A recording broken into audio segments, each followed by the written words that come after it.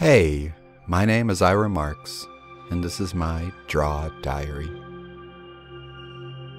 As a kid, I watched a lot of cartoons, and if you never noticed, a fairly common stylistic choice the creators of kids' cartoons make is to anthropomorphize their characters,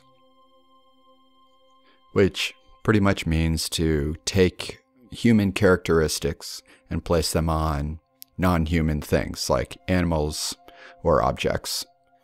So, like for example, in Disney's Robin Hood, the character is portrayed by a fox. When you think of a fox, they're an animal that rides the line between the wild animal and the domestic animal. And that's a good fit for Robin Hood. He's a character that rides the line between good and bad. This concept of the anthropomorphic character rooted itself pretty deep in my mind from an early age. And I guess it's a way for me to understand the characters in lots of artistic situations. And I remember going so far as to bring this idea to music. So I picked one of my favorite bands of all time, Fleetwood Mac. And I'm going to base this on a photo.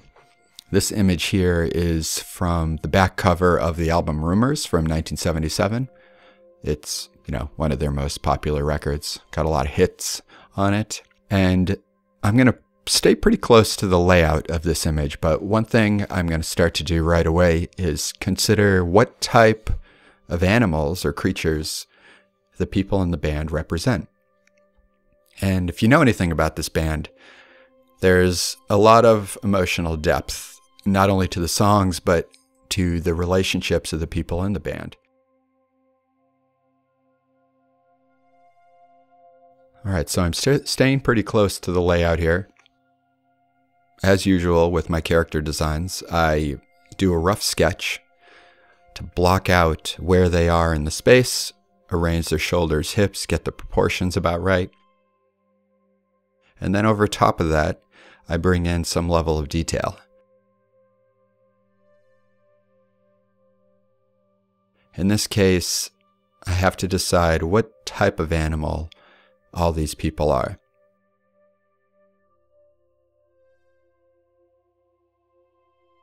So on the left here, John, he's got kind of a ratty, cool 70s look to him. Real skinny, a little hairy. Here behind John is Lindsey Buckingham, who is one of the main composers and songwriters of the band. He seems to have the biggest ego of everybody in this group. The way he's kind of cast in shadow and has this giant head of hair. So I'm going to make him a lion, which is a little bit masculine, but also has these softer eyes. In front of him, we've got Stevie Nicks, who's really the soul of the band.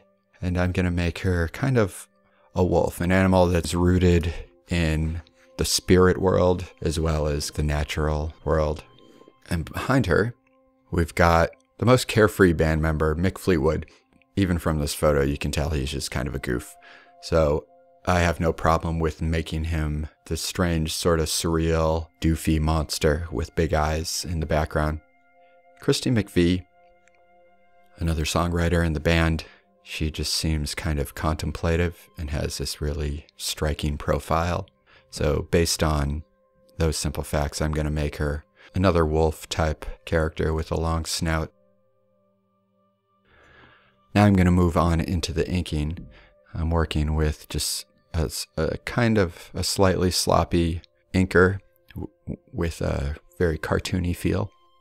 You can see me deciding on the level of detail I want in this image as I go. I'm just capturing a couple basic wrinkles or shadow elements early on. And what I like most about this photo is the level of contrast.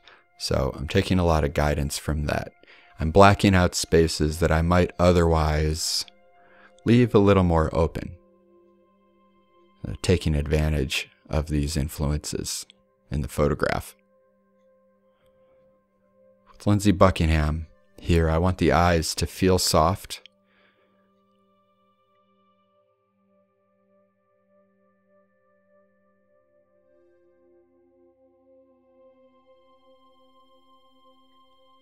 I want the hair to feel like a lion's mane.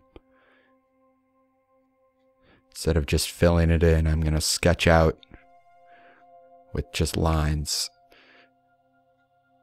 That way I can leave any texture within there and kind of capture the madness of his big curly afro. I'll go back in later and fill in this shirt.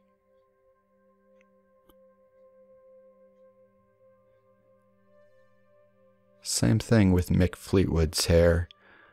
I'm going to draw it as it would exist. And even though a lot of it gets hidden, just going about these steps gives it a bit more form than it otherwise would if I just used the paint bucket tool. My background as a cartoonist makes me depend on line a lot. And it's probably the artistic element that I'm most comfortable with. As I work on this image, I'm really finding the hair to be one of the defining characteristics of each of these characters. So I'm spending a lot of time getting just the right lines in this first pass, and being sensitive to the shadows and the highlights.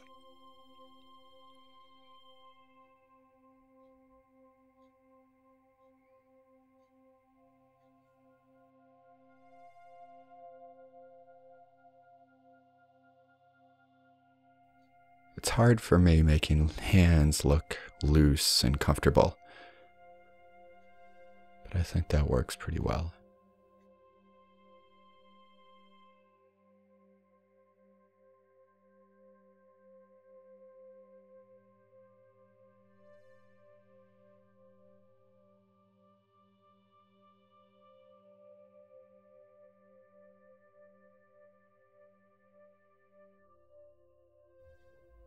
I think this profile is really great, and I'm not sure about the face yet. It doesn't seem quite right, so when I get there, I'm going to play with it a little.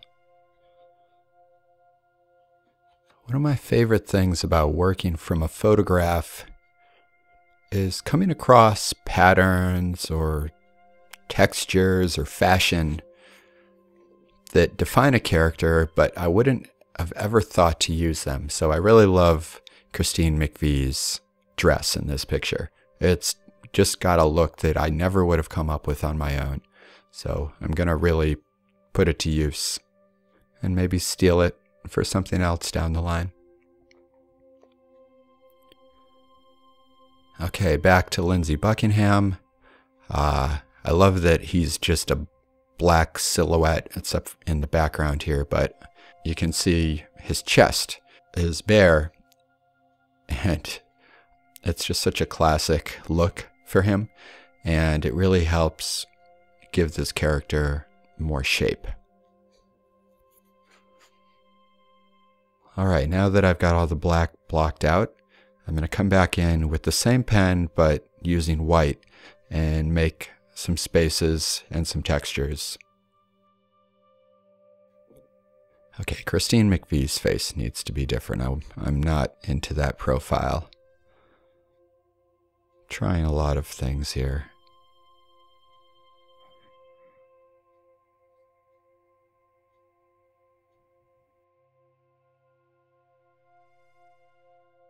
Make sure I catch that turned down lip.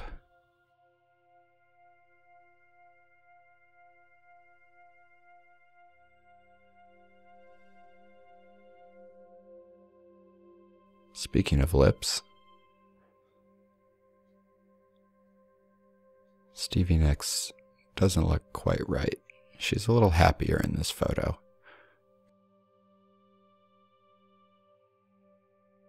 There we go. Let's get the mouth of Mick Fleetwood. He's got kind of a crazy smile and this sort of pouty lip for Lindsey Buckingham.